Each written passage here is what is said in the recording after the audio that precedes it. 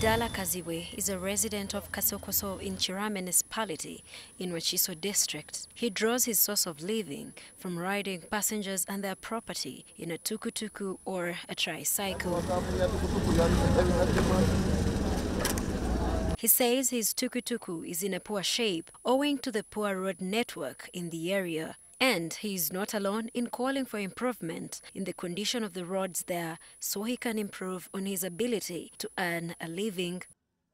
Mbadde mpakinze lwakuba nti bakasitoma saawa zino abatambula abadde ekireka batono tebali n'enguudo mbi zennyini abinnya bingi kati wovuga omu ogenda bikusundasunda bikuba ng'otutta omuntu omu wa 2,000 so kati mbadde mpakinze nga nindawo ekinaayabikira mmanyi nti ntutte bangi mbikube nga mmanyi nti ngenda kufuna kiwe.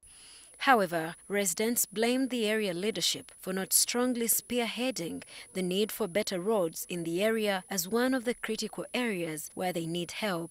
Twetaaga enguudo bazitukolere bazitwerereze nga bwe nvuga ningende ekabala ngeko otereevu nengende eggulu oluguudo otereevu ne mu sentule wano kibeerewo obwenkanya tibiki.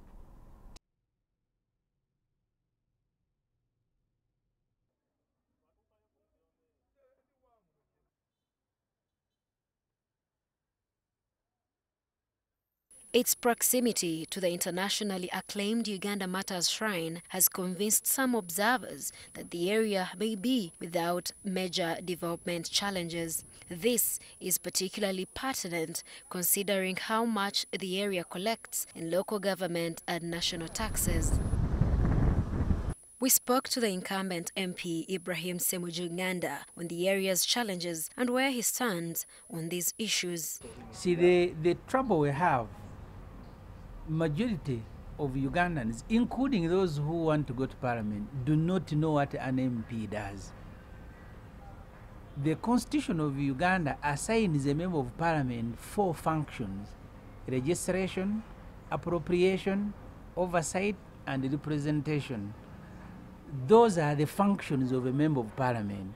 Unfortunately, the majority, including those, by the way, who are seeking to, they think a member of parliament is a lobbyist.